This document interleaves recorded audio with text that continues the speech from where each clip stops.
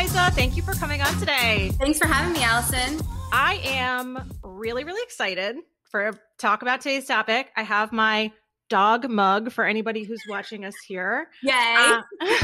So today's topic is about owning a dog and navigating the neighborhoods and things like that in buildings when you're renting or when you're buying.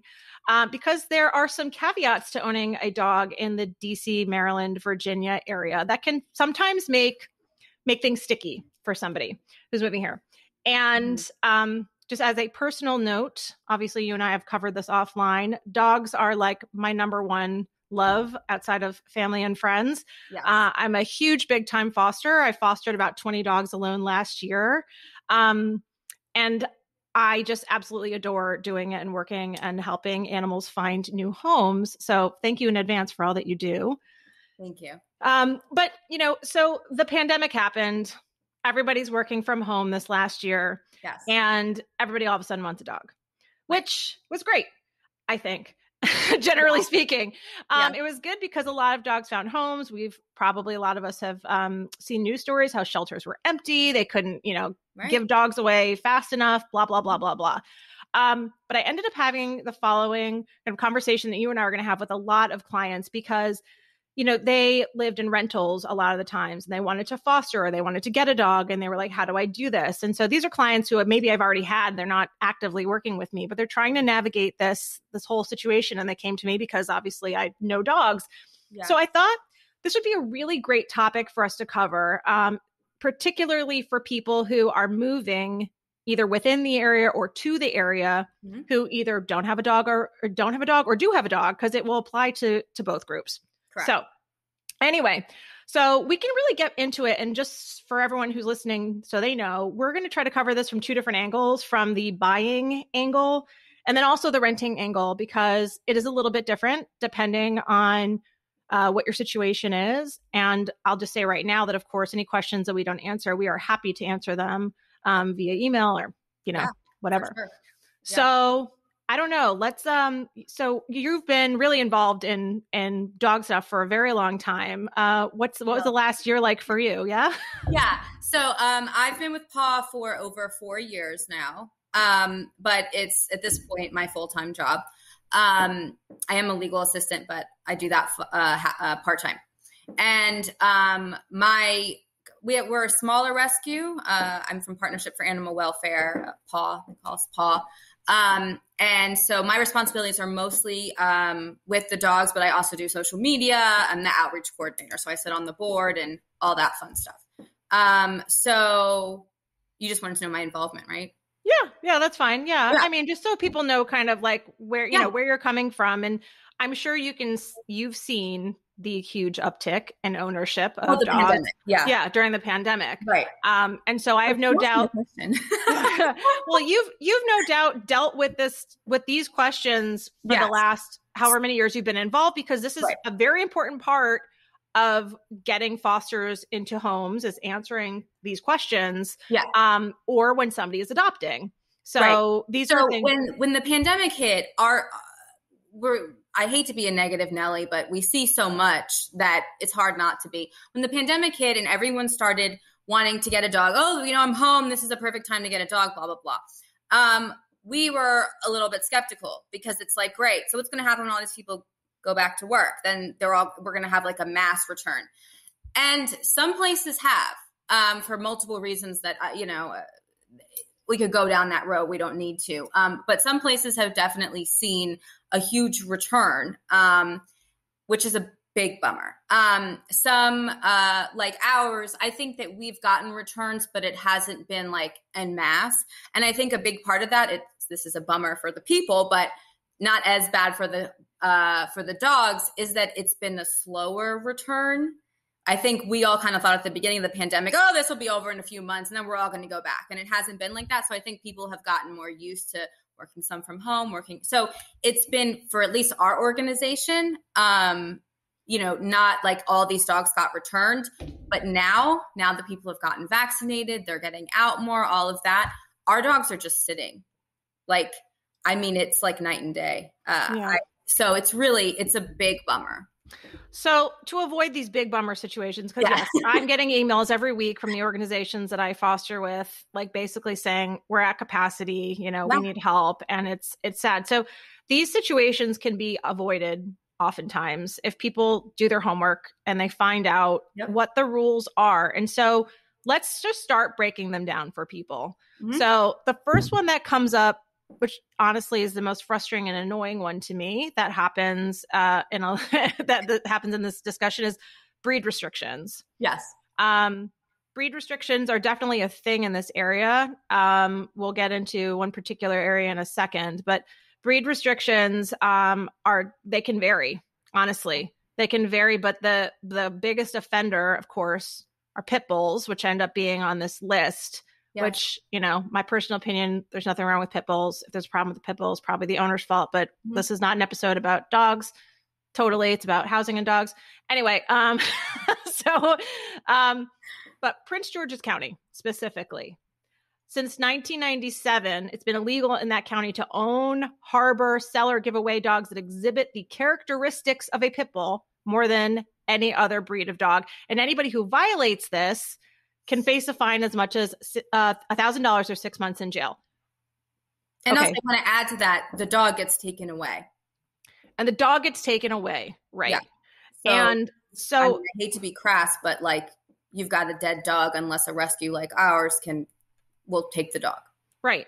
So, if you're moving to the area and you have a dog that is a pit bull mix, and it looks like a pit bull, then Prince George's County is probably not the place for you. Right. And so then there are buildings. And so outside of Prince George's County, you're going to see buildings, HOAs, condos, and apartments that will have breed restrictions. Again, there are various other ones, like we were talking before the episode.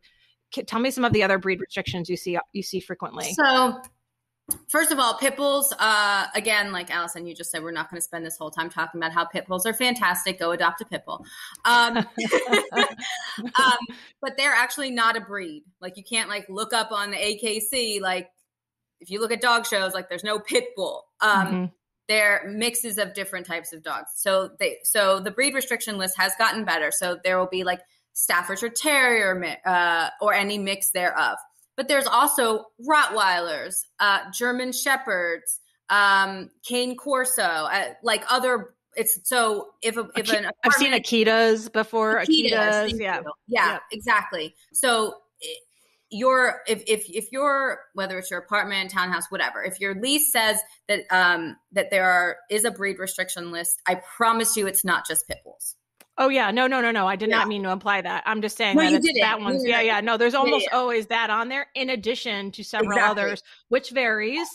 And again, it's usually if it looks like them. I mean, and I've heard people, they'll get the DNA test, which can be helpful. We won't get into that either. Right. Also, somebody, I've had vets say, this is a golden retriever mix, but it looks like a pit bull.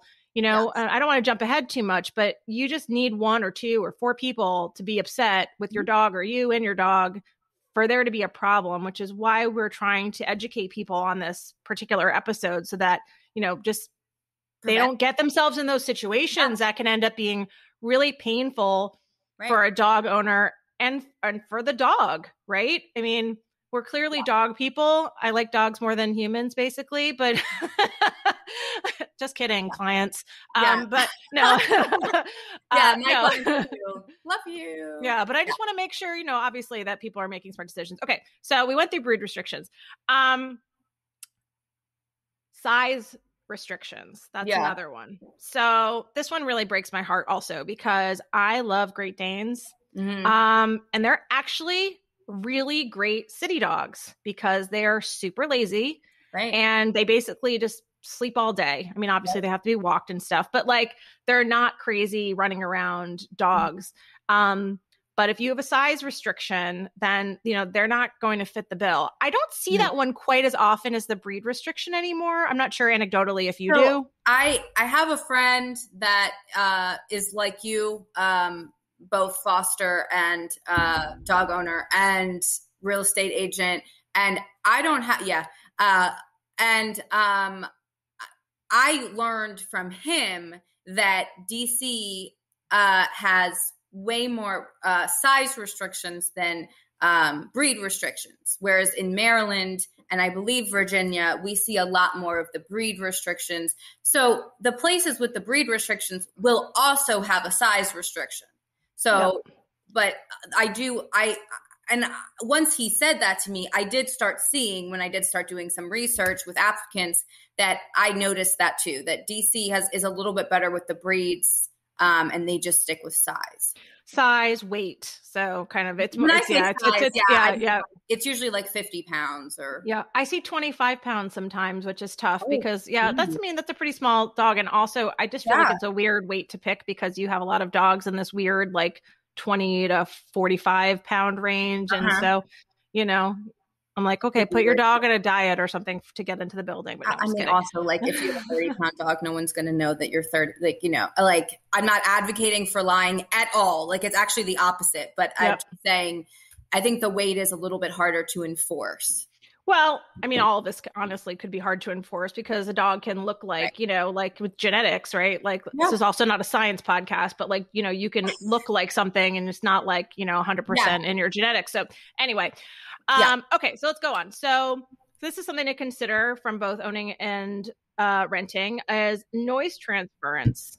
So if you're in anything other than a single family house, or I guess even if you are in a single family house and you've got lots of people in your house, but you can't get kicked out for that. You'll just get in a fight with your family. Right. But noise transference, like small dogs might make just as much noise, as a large dog if they're running around and they're jumping up and down.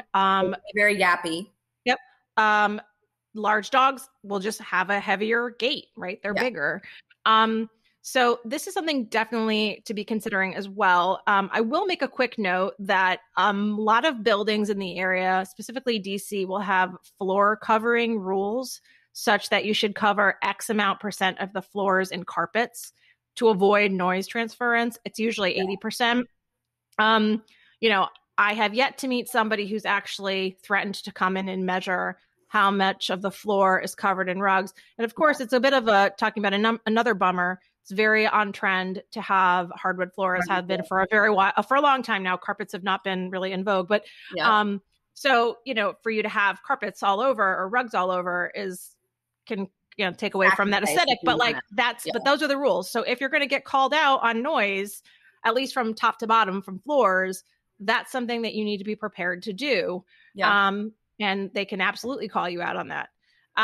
Side to side noise is a completely different thing. So, so we're talking about like barking, yipping, yapping, things like that. When doorbells are ringing, you know, like that's a big one for me. When the doorbell rings, my dog, my house shakes. Yeah. So finding out what the noise rules are in your building and are there quiet hours? I see that much less, but there are some associations and buildings that have quiet hours, which of course, like, let's take a step back for 5 seconds. We're looking at all of these rules as if you've got somebody who's actually going to hold you accountable to all of them. Right. Like, I mean, and I default to a place of assume somebody might do that. Oh my gosh. Yes. Because somebody absolutely can. You just need one person to be mad, either reasonably mad or they're just mad about something else and are taking it out on you and your dog or whatever. Like, but if a rule is there, you have to assume at some point it can be enforced. Right. And so it might sound silly. You might say, oh, who's actually paying attention to a noise ordinance? Just wait, because it'll happen at some point. Or people, I mean, again, we're talking about noise, but you're absolutely right. Just wait, whether it's the breed. We have 10 pit bulls in this apartment. Well, I'm sorry. Your rules are what your rules are. All you need is a neighbor to complain or whatever. So I completely agree with you. Yeah, this comes up so often with like my sellers, for example. I ask them about the restrictions that they have, just the general restrictions. And they say, well, they're this, but this always happens here. And I'm like, that's great. But if I'm a buyer's agent, I'm not like, well, wink, wink, you can get past this. Because like, what if that doesn't start, that stops happening in 6 months or something? Like, you're just, I feel like you're setting yourself up. Then you're in landlord tenant dealing with a whole nother situation. Yeah. Or worse, you own it. I mean, if you own the place, right. I mean, that's even worse. Oops, I just bought $1 million condo and I've got a dog problem. Yeah. Anyway, okay. So going down our list. So separation anxiety. So this kind of goes with the noise thing, right? Exactly. So separation anxiety, now with the pandemic is even a bigger problem, which we've been trying to like throw a bunch of articles and stuff at people because, you're even if you're home with your dog that you've had for years and your dog has never exhibited separation anxiety, they are used to you being home. So you cannot just leave and expect your dog to be fine.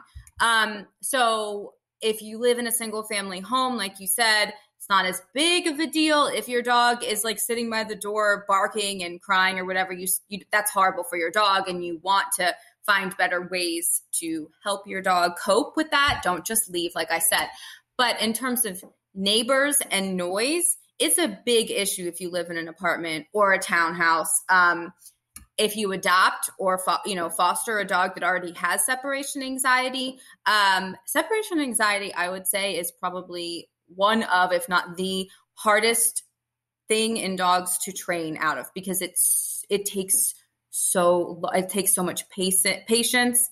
And it's like, if you go like a little bit too far with your train, then you got to go back. It's just a process. And so it takes a lot of patience. And if you live somewhere, I know it's really sad. It's so sad. But I've had people call me and they're like, hey, look, I've had this dog for a week and like, my husband and I work full time. We don't have time to like practice leaving for 5 minutes. And I'm like, look, this is what you have to do. You made this commitment. This is what I suggest that you do. This is the training. And, I suggest things like frozen Kongs and stuff to keep the dog occupied. And now I'm getting into training, which is not the point. The point is these dogs make noise when they have separation anxiety. So it's a big problem if you live somewhere where neighbors can hear, because not only is it sad for your dog, it's really sad for your neighbors that are constantly hearing your dog crying and barking. Yeah, of course. We've so far been really going about this episode as from the viewpoint of the people who have the dogs. Yeah. But the fact is, the neighbors who don't have dogs or aren't into dogs, it's also not fair to them. You're right, to be hearing noise and all that. Like everybody should be able to peacefully I can't coexist. Stand children. Sorry to all the kids out there. And if someone moved in next door, I live in a townhouse. If someone moved in next door to me with a newborn that was crying at all hours, I would lose. You'd be frustrated. Yeah, you'd be frustrated too. Yeah. Okay, going down our list because we're going to end up having the longest episode known to man. Okay, reactivity to other dogs and people. So elevators, hallways, etc. Yes. This is huge. Yeah. This is big because we're just talking so far about living in your own home, in your own box, if you will, right? Yep. And the barking and the noise. But now we're talking about shared places. Yeah, shared places and things that people you can't just turn the music on to drown out the noise or whatever the case may be. So, this is where we start getting to the nitty-gritty of the dog that you decide to get to foster, is that making sure you understand what your options are. So, hey, I'm getting a dog that has a troubled past. I have time to train this dog and work with this dog. This dog is a sad story, but it might take a little bit more time. I live on the 8th floor. Yeah. So I'm probably thinking to myself, well, my outs to get this dog out are the elevator, or I'm walking 8 flights. Yeah. Now, I guess you can walk 8 flights. Yeah, you can walk 8 flights all the time if it's okay for you and you're a dog. But, this is something to consider. We're not saying it's a hard no, but these are like, you're thinking about this kind of thing. Because what if the dog doesn't react well in the elevator to people or dogs? And no, it's not. You're right. It's not a hard no, except when it is. Like, I would say I'm not as strict as it gets. Like, I think that we need to give people chances and everything. Someone can apply for one of our dogs, whether it is to foster or to adopt, and like have a fabulous application, fantastic vet check, whatever. Like, I want to give them a dog. But if they live on the 8th floor and they want to adopt one of my dogs, I have a dog right now that, for reasons that I won't get into, went after a much smaller dog and injured that dog. Luckily, that dog is okay. Yes. But he would be a dog that if he was to go to an apartment, number one, I don't think an apartment would let him be there because he has gotten in trouble with animal control. But number two, anyway, he's the sweetest dog, but just has a little bit of issues with other dogs. I would not want to risk it. I mean, literally, unless it was like a dog trainer that I trusted, someone that could muzzle train him. I mean, it has to be someone that's willing to take the step. So I guess you're right that it's not a hard no. It would be, I don't feel comfortable doing that and setting the dog up for failure unless you are prepared to muzzle train him, make sure that you're like, the right things to do. If someone's coming off the elevator with it, you got to walk away, these things that you have to consider. Yeah, I have, I don't want to get into too much, but I have a really sad story of a neighbor who saw this dog who was like, he was with a homeless person on the street, kept passing him. The homeless person kept saying, will someone please take my dog? Someone please take my dog. Someone please take my dog. And so he did. And he said, okay. So he adopted this dog, and this dog was adorable on his own, but super not okay with other dogs. This other dog ended up biting my dog's nose through a fence. And it was like, this is why you need to consider like where you're living, what you're doing, the kind of dog that you're getting. And then, he wasn't prepared. The owner was not prepared to do all of the training that needed to be done. He thought, the dog just needed to be walked and like have a warm place to sleep. And it was like that times a lot more probably needed to have some professional training. I mean, I think every dog should get professionally trained, and most rescues will actually require that you do basic training. Not positive, reward based. And so anyway, so for sure we're on the same page with that. Okay. And the last thing before, I know we're taking forever, but that's okay. You brought up the fence thing, and even just something as simple as a privacy fence for dogs that are reactive. So, everything that you just said, and also things around the house that you can do, like get a privacy fence if you live in a single family home. Right. Yeah. Yep. So one more thing that we're talking about or thinking about when we're renting or buying specifically are going to be the accidents that can happen with a dog. And I feel like this is like, we can talk about this for 2 seconds because that's the stuff you think about. Yeah. You think about the fact, okay, my dog's going to pee on the floor if it's a puppy, or maybe even if it's not a puppy, it's getting used to this. And like, it might chew something and scratch. Like you think about that. But all we're encouraging you to do right now is just think about what is going to happen with a security deposit, what the rules are in a building if something were to happen. This applies mainly more to rentals, because if you own a place, then you're owning it and you're probably going to fix it. I mean, I would hope you're going to fix your own place, but I guess you have a right to just leave it if you want. Yeah. But yeah. Okay. So if you are renting, then obviously you're going to want to figure out before they're contacting you, Liza, before they're calling you and everyone's getting invested in a particular dog or any dog that they're going to get or foster. And before you're making those phone calls, is do the due diligence, ask the questions, think it through. Getting a pet, specifically a dog, is not something you do on a whim. It's not something you just go, oh, you know what? Hey, I woke up today and I want a dog. It's like, hit the brakes a little bit. Yeah. Figure out if this makes sense for you in your life. And it very well may. And truly, I hope it does for most people, because I think that it's a rewarding and awesome thing to do. However, it's like having a child. You should. I was just going to say, like, think it through. As much as you would think about adopting a child. Yes, exactly. This is a member of your family. Yeah. And we were talking offline about this. And I don't know if you wanted to bring it up, but I'm bringing it up. About what happens, if it doesn't work out. Obviously, if you're fostering, it's a little bit different than if you're adopting. We require that the dog come back to us, even if it's years and years later. That's our requirement. But you have to consider, I mean, these dogs aren't just born in our care. Like, they have been through, like, we have a dog right now who is from Puerto Rico and was found in a vacant lot with a hard chain. I mean, he has scars on it. It's a whole thing. So he's found that way, miserable, on a chain that's too big for him. He's taken to a shelter there, then stuffed in cargo on a plane to us. Now he's in a kennel. So then he goes to someone else's house, and you hope that's his last stop. But if it doesn't work out because the people messed up, because they aren't prepared to deal with just him being a dog and whatever comes with that, then he's back with us and he's just worse off. Yeah. Yep. No. Yep. I know. I'm with you. Yeah. Okay, so if you're renting, you're asking the questions. Well, okay, it doesn't matter. You're asking questions no matter what. But if you're buying specifically in a condo or an HOA, all of the rules that we're talking about will be outlined into the condo or the HOA documents. And just as to put my realtor spin on everything, because this is a real estate podcast, you have 3 days for an existing construction or 15 for new construction to go over condo docs. And you can walk away from the contract, no questions asked, if you see something in those condo documents that don't work for you, because you're not going to change the rules of the building just because you're buying there. Now, here's my thing. Hopefully, you know the answers to those questions before you go into it. If I have a dog, I'm not waiting to go under contract and sending in an earnest money deposit check of $50,000 before I find out if I can bring my dog with me. Right. So I would say make sure you're asking up front. And frankly, a good listing agent should be asking those questions to their sellers before so that they can answer those questions up front as well. But you do have times should for some reason somebody give you the wrong information and you see that there is a 25-pound weight limit and you have a Great Dane, it might be very sad for you to leave that contract, but it's more sad to dump your dog. Oh, absolutely. So, so you do have that right in those outs.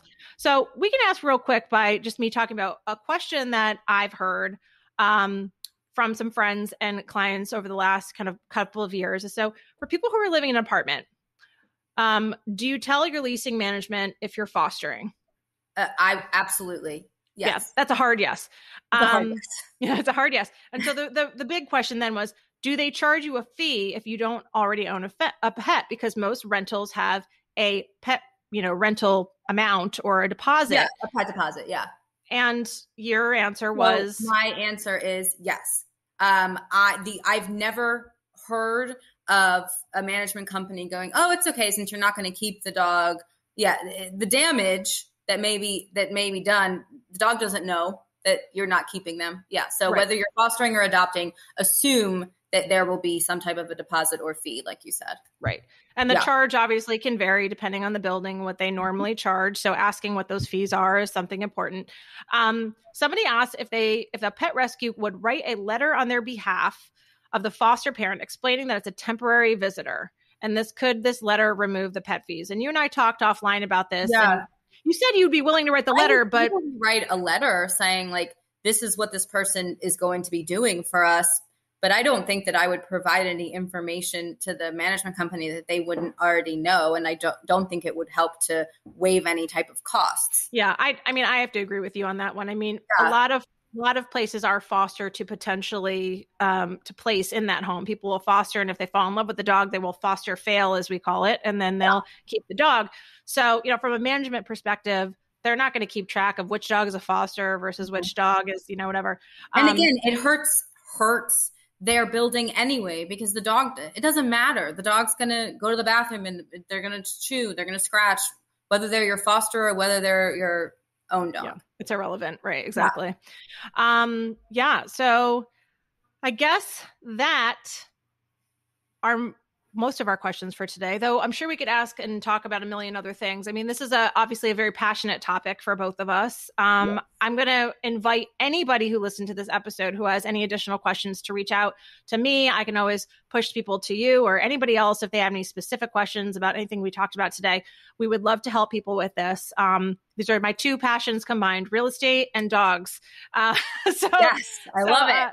So anyway, so thank you so much for coming on and talking about this very important topic. And I will make sure to send people your way should they want to foster or adopt, in addition to lots of other organizations. And thanks again. Thanks.